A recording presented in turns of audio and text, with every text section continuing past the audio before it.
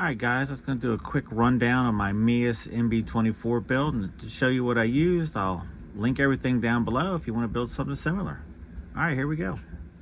I went with some little guy racing tires on some rainbow colored Amazon specials. Thought they were pretty neat looking. I used a lot of Treal parts. I picked up a used lot and it had some Treal parts in it, so I went ahead and finished it off with some high clearance links, skid plate, steering stuff, got a brass front cover, some wheel extenders. I don't know what brand these are.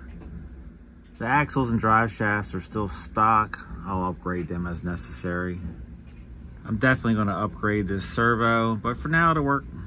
My budget was a little tight after all the fancy Treal parts.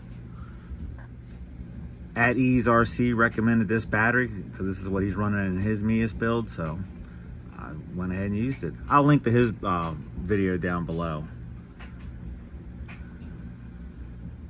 I went ahead and crammed a stock axial wheel and tire in there instead of the one supplied in the kit. I added a resin teardrop hood scoop from the old factory Ford lightweight drag cars. Give it a little different look, make mine try to stand out in the crowd. For 35 bucks, you can't go wrong. It comes with a light kit, nice body. I got the unpainted one, obviously. You know, carbon fiber frame, you can't go wrong with it. The only thing I would do different is I would mount the body and run it before I painted it. This way I could open up that front wheel well a little bit for these big tires. But other than that, I'm really happy with it. It looks pretty good. Just some pictures I took during the build to show you what I used and how it came together. I had the hood already molded in before I started assembling it all.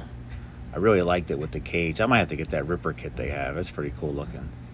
Here, just showing you how I did the interior. I just hit it with some orange spray paint and then detailed it with some craft paint, which is flat. So I hit it with some semi-gloss Mod Podge to help waterproof it some. Always got to throw some stickers in there. And here's some glamour shots out on the rocks. Hopefully my schedule and the weather will work together and I can really run it. Thanks for watching if you made it this far.